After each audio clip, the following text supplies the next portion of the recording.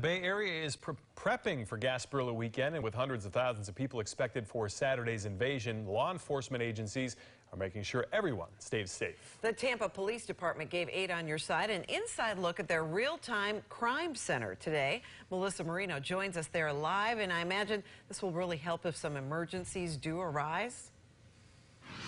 Absolutely. There are going to be so many people there. Take a look around. You can see they're here now monitoring cameras as well as these monitors here. They do that every day of the year, but for Gasparilla and for large events, they really amp up that coverage. You can see here they add extra cameras. These ones right here, they're pointed directly at the parade route so they can monitor what's going on.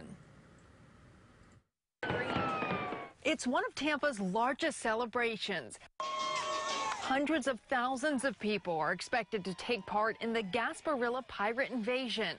Anything that we can be faced with should result in an overwhelming law enforcement response to try to stop whatever that situation could be. Officers can't be everywhere during a large-scale event like Gasparilla.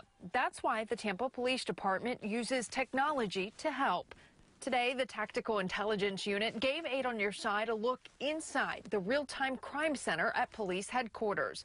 Officers are able to monitor cameras placed all over the parade route that will allow them to respond more quickly to any emergency.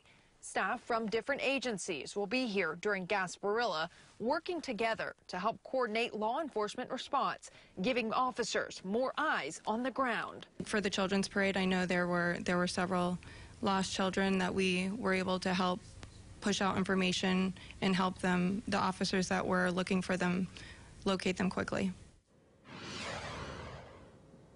Yeah, and police need your help as well. Some of their biggest tips, if you are taking your child to the parade, take a photo of them in their costume. You heard what she said, that they had to deal with several lost children, and that actually helped them to look on these cameras or look on these TV screens and to find the children or to help get an eye on them because they knew what they were wearing. They also say if you see something, say something and report it right away to police. Back to you guys.